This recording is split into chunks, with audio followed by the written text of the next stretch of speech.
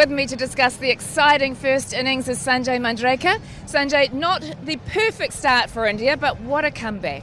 Absolutely. Something about India when they play Australia, because when the match began, you would think, Australia's strong favourites, in much better form. India has had an up and down tournament, very good on occasions, not so good on others, but the batting has been magnificent, despite the loss of two early wickets.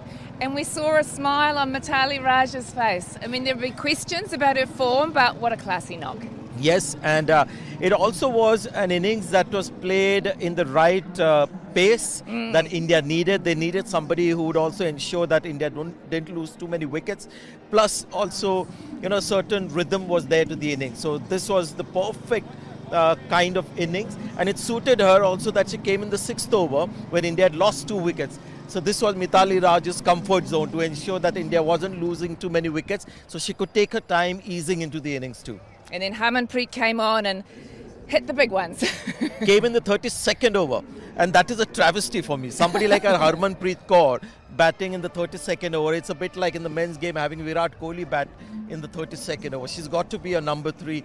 But no matter what, I mean, despite that, it has been a fantastic innings and stayed there till the end. And thanks to her. I mean, I know the foundation was laid, but India was in a spot of bother when, they lost a couple of wickets getting into the last 10. Who knows, what could have happened. But in the end, I think a very, very good score on the board.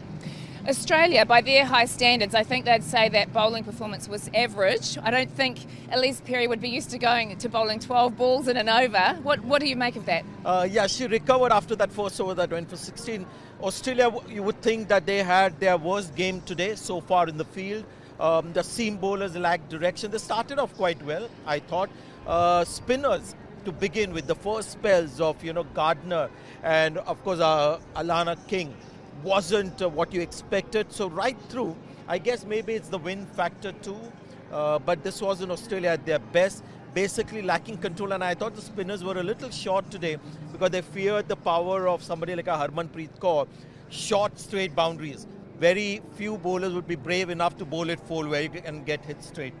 Absolutely. Now, Australia need 278. Can India do it? Can they defend the total? See, India have got the runs on the board, and there are signs that these are good batting conditions. So you would think Australia, with the kind of batting lineup that they have, the form they're in, but it's chasing 277 runs. That is where, it becomes difficult.